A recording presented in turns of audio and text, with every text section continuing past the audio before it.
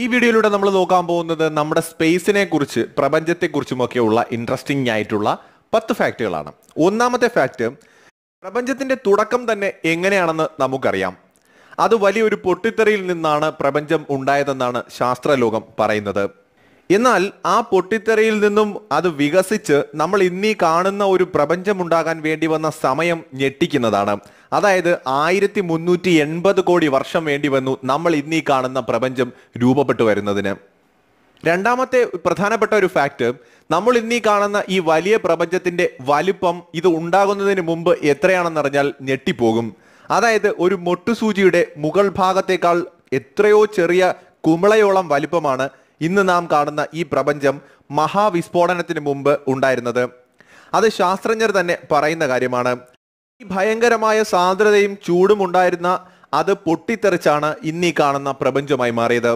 മൂന്നാമത്തെ ഫാക്ട്, പ്രപഞ്ചം ഇപ്പോഴും വളർന്നുകൊണ്ടിരിക്കുകയാണ്. പ്രപഞ്ചത്തിന്റെ വളർച്ച അവസാനിച്ചിട്ടില്ല, അത് വികസിച്ചുകൊണ്ടിരിക്കുകയാണ്. എഡ്വിൻ ഹബിൾ എന്ന ശാസ്ത്രജ്ഞനാണ് ഇക്കാര്യം കണ്ടെത്തിയത്. അതുകൊണ്ട് തന്നെ ഇനിയും പ്രപഞ്ചം ഏറെ വളരുമെന്നാണ് ഇതിൽ നിന്ന് മനസ്സിലാക്കേണ്ടത്. നാലാമത്തെ ഫാക്ട്, പണ്ടൊരു തെറ്റിദ്ധാരണ ഉണ്ടായിരുന്നു. ഭൂമിയാണ് പ്രപഞ്ചത്തിന്റെ കേന്ദ്രം എന്നായിരുന്നു പണ്ട് കാലത്ത് പരക്കെ വിശ്വസിച്ചിരുന്നത്. ഇതിനെ എതിർത്ത ശാസ്ത്രജ്ഞരെ പോലും അംഗീകരിക്കുവാൻ കാലങ്ങൾ വേണ്ടി വന്നു. അത്രയും നാൾ ശക്തമായി ഈ വിശ്വാസം നിലനിന്നിരുന്നു. അഞ്ചാമത്തെ മറ്റൊരു പ്രധാനപ്പെട്ട ഫാക്ട്, സാധാരണ നമ്മൾ കേട്ടിട്ടുള്ളത് ഒരു നക്ഷത്രവും അതിനെ ചുറ്റുന്ന ഗ്രഹങ്ങളും ഉപഗ്രഹങ്ങളും കുറേയേറെ കുള്ളൻ ഗ്രഹങ്ങളും ചിഹ്നഗ്രഹങ്ങളും ഒക്കെ ഉൾക്കൊള്ളുന്നതാണ് ഒരു സൗരയൂഥം എന്നാണ്. പൊതുവെ നമ്മൾ ഉൾക്കൊള്ളുന്ന സൗരയൂഥം അങ്ങനെയാണ്.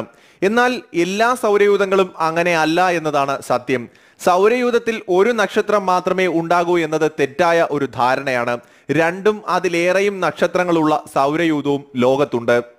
ആറാമത്തെ ഫാക്ട്, സൗരയൂഥം ഉൾപ്പെടുന്ന നക്ഷത്ര സമൂഹമാണ് ക്ഷീരപഥം അഥവാ ആകാശഗംഗ എന്ന് നമുക്കറിയാം.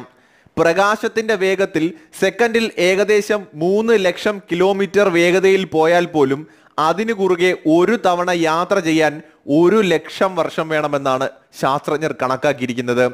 ഏഴാമത്തെ ഫാക്റ്റും വളരെ രസകരമായിട്ടുള്ളതാണ്. ഒരുപക്ഷെ പഠിക്കുന്ന കുട്ടികൾക്കൊക്കെ അറിയാവുന്ന കാര്യങ്ങൾ തന്നെയാണ് ഇതൊക്കെ. ഭൂമി സൂര്യനെ വലം വെച്ചുകൊണ്ടിരിക്കുകയാണെന്ന് നമുക്കറിയാം. ഒപ്പം നമ്മുടെ സൗരയൂഥം അതുൾപ്പെടുന്ന ഗാലക്സിയായ ക്ഷീരപഥത്തിന്റെ കേന്ദ്രത്തെ ചുറ്റുന്നുണ്ട്. മണിക്കൂറിൽ ഏകദേശം 8,28,000 കിലോമീറ്റർ വേഗത്തിലാണ് അത് സഞ്ചരിക്കുന്നത്. അതായത് ഓരോ മണിക്കൂറിലും നമ്മൾ പോലും അറിയാതെ നമ്മൾ ലക്ഷക്കണക്കിന് കിലോമീറ്റർ സഞ്ചരിക്കുകയാണ്. എട്ടാമത്തെ ഫാക്ട്, ഭൂമിയും ഭൂമിയിലുള്ള എല്ലാ വസ്തുക്കളും ഉൾപ്പെടെ നമ്മൾ ഇന്നോളം കണ്ടെത്തിയിട്ടുള്ള പ്രപഞ്ചത്തിലെ എല്ലാം ചേർത്ത് വച്ചാൽ പോലും ആകെ പ്രപഞ്ചത്തിന്റെ 5% താഴെ മാത്രമേ അത് വരൂ എന്നതാണ് മറ്റൊരു സത്യം. ഒൻപതാമത്തെ ഫാക്ട്, പ്രപഞ്ചത്തിലെ ഗാലക്സികളുടെ എണ്ണത്തിന്റെ കാര്യത്തിൽ ഇപ്പോഴും നമുക്ക് കൃത്യമായ ഒരു കണക്ക് പോലുമില്ല. ഹബിൾ സ്പേസ് ടെലിസ്കോപ്പ് ബഹിരാകാശത്തെ ഒരു ചെറിയ ഭാഗം 12 ദിവസം നിരീക്ഷിച്ചപ്പോൾ തന്നെ പല വലുപ്പത്തിലും ആകൃതിയിലും നിറത്തിലുമുള്ള 10,000 ഗാലക്സികളാണ് കണ്ടെത്തിയത്. പത്താമത്തെ ഫാക്ട്, മറ്റൊരു രസകരമായിട്ടുള്ള ഒരു വാദവും ശാസ്ത്രജ്ഞന്മാർ മുന്നോട്ട് വച്ചിട്ടുണ്ട്. ഭൂമിയിലെ എല്ലാ കടൽ തീരങ്ങളിലുമുള്ള ആകെ മണൽത്തരികളേക്കാൾ അധികം നക്ഷത്രങ്ങൾ പ്രപഞ്ചത്തിലുണ്ടെന്നാണ് ശാസ്ത്രജ്ഞരുടെ കണ്ടെത്തൽ. ഒരുപക്ഷെ നമുക്ക് അത്ഭുതം തോന്നിപ്പോകുന്ന ഒരു കാര്യം തന്നെയാണ്. ഈ വീഡിയോയെക്കുറിച്ചുള്ള നിങ്ങളുടെ വലിയൊരു അഭിപ്രായങ്ങൾ താഴെ കമന്റായി രേഖപ്പെടുത്തുക. ഒപ്പം വീഡിയോ ഷെയർ ചെയ്യുക. ചാനൽ ഇതുവരെ സബ്സ്ക്രൈബ് ചെയ്തില്ല എങ്കിൽ ഇപ്പോൾ തന്നെ സബ്സ്ക്രൈബ് ചെയ്ത് തൊട്ടടുത്ത് കാണുന്ന ബെൽ ഐക്കൺ കൂടി എനേബിൾ ചെയ്യുക. മറ്റൊരു വീഡിയോയുമായി വീണ്ടും കാണും വരെ ഗുഡ് ബൈ.